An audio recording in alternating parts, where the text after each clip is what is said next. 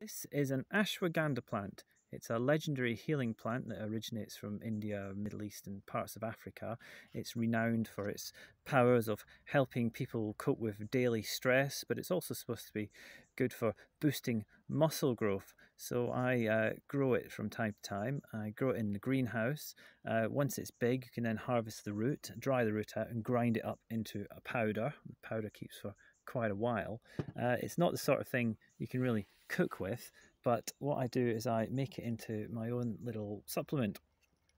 And you can do this fairly easily on your own, but you need a little kit like this. It's a capsule making machine, and what you need to do is buy the empty capsules.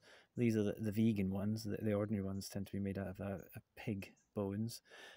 You separate them out and you put them in these little holes, and then you put the caps in the other plate. Then you add your powder onto the top of the capsule plate, and then you spread it around so that it goes down into the little capsules below. Once all the capsules are full, it's time to add the caps. They just clip on top of this is ice, and you just push them down,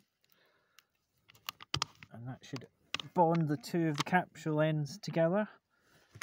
And then hopefully I should have 100 fully intact capsules here,